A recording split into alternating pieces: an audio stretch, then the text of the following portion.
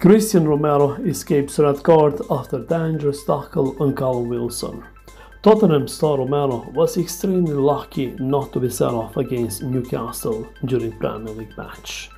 Defender's second half challenge endangered the safety of Callum Wilson, Newcastle striker. And I wouldn't blame referee of the game Chris for showing a yellow card as another player blocked referee viewing.